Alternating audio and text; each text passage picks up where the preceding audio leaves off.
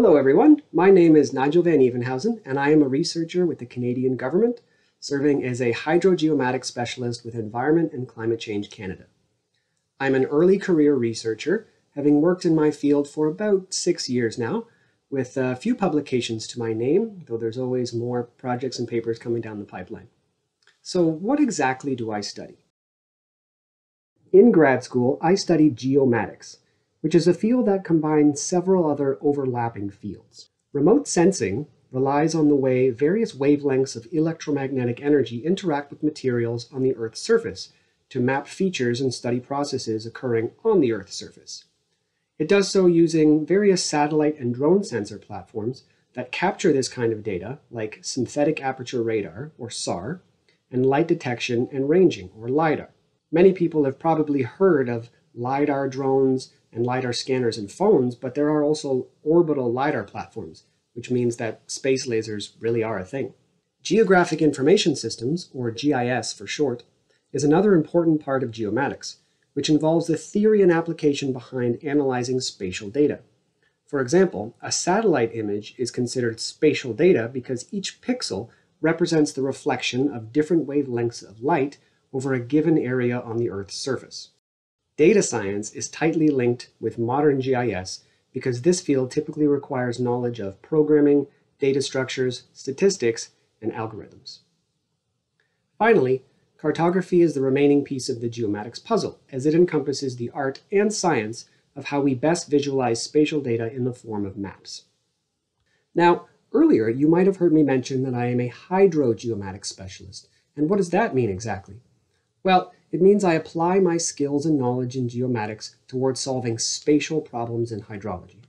So putting this all together, my job involves using data primarily from satellite sensors to map and model hydrological features and processes through time and across landscapes. These features and processes include things like watersheds, wetlands, rivers, flooding, erosion, and deposition. There are two scales of importance to the work that I do.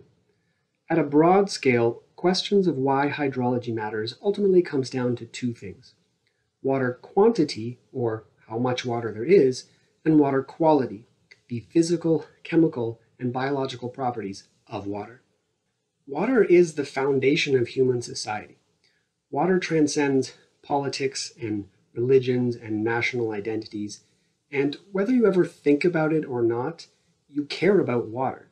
You would care if you woke up tomorrow morning and your house was flooded, or if no water ever came out of your taps again, or if the water that came out of your taps wasn't safe for you to use. Issues around water quality and water quantity are intractably linked with climate, and of course, a changing climate. If you look back through historical climate datasets, as I have done for several past projects, variables like temperature and precipitation are changing. And these changes manifest as changes to water quantity and water quality in important ways. Let's zoom into my work now to see what this looks like. I've done work in the Great Lakes Basin and the Lake Winnipeg Basin, which are transboundary watersheds shared by Canada and the US. But my primary study area for the past several years has been a place in northern Alberta in Canada called the Peace Athabasca Delta, or PAD for short. The PAD is an inland deltaic boreal wetland complex, and it's one of the largest in the world, about 6,000 kilometers squared. The PAD is a headwater of the Mackenzie Basin, which is something like a fifth of Canada, so it plays a partial role in regulating water quality and water quantity for a large part of Canada. Within the PAD, there are hundreds to thousands of small rivers, lakes, and wetlands. Wetlands in particular are a critical component of these ecosystems because they attenuate floodwaters, filter out pollutants, can be a source of groundwater recharge in drier times. They store carbon, and they are hotspots for biodiversity. To bring humans into the equation, there are indigenous peoples that have called the PAD their home and have relied on this ecosystem for their way of life for thousands of years, long before people like me showed up and pointed a satellite at it. Now bring climate change into the mix. Yes, the climate is changing, and it has changed before and will change again as part of Earth's natural cycles. We know this from lakebed sediment cores, from ice cores, from the geological record, from the fossil record. No scientist is arguing that this is the one and only time that the climate has ever changed. You just won't find a scientist who says that. What is different and what is concerning is the rate at which this is all happening this time. Instead of taking tens or hundreds of millennia, it's happening on the scale of decades and centuries. The speed of this change can only be attributed to anthropogenic influences, and this challenges the abilities of both ecosystems and human societies to adapt. For example, rising temperatures are delaying the onset of ice freeze-up in the fall in the pad, and also causing earlier ice breakup in the spring, by days or even weeks in some areas. And this alters the hydroecology of these systems in extremely complex ways. Rising temperatures contribute to greater evaporation rates, and some of the wetlands in this system are disconnected from the greater system, and they only receive water during floods or precipitation events, which means that they dry out much faster due to increasing evaporation rates. The indigenous peoples who live here have to navigate much of this landscape by boat, and changes to water quantity and timing change the navigability of this environment, or how easily people can move around. A typical day for me is pretty flexible, actually. That's one of the fun things about doing research, is that every day can be a little bit different than the last. Most often, my days involve experimenting with code, algorithms, and different visualization techniques for all kinds of spatial environmental data. I also spend a good deal of time finding ways to automate my work with code and helping co-op students with their GIS, mapmaking, and coding woes as well.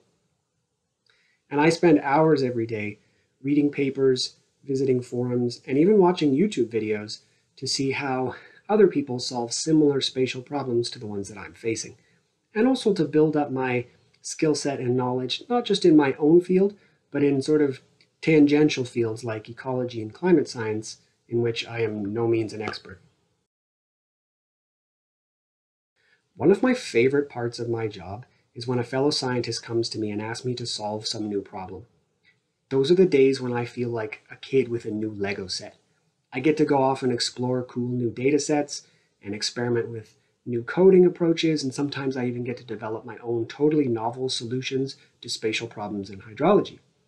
And I love thinking about how a complex piece of technology like a satellite, which is orbiting hundreds of kilometers over my head, is gathering information that I can use with nothing more than my computer and turn that into practical, usable knowledge about changes to water on the landscape.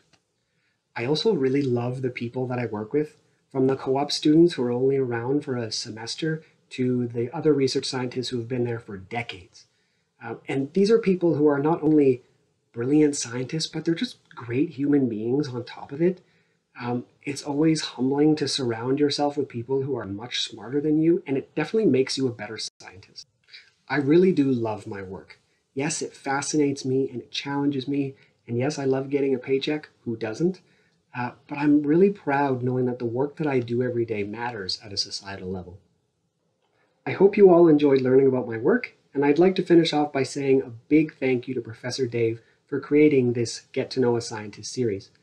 Science communication is critical for a healthy society, and Dave does incredible work combating conspiracy and anti-science and demystifying not just science, but the people who do it every day. Thanks for watching.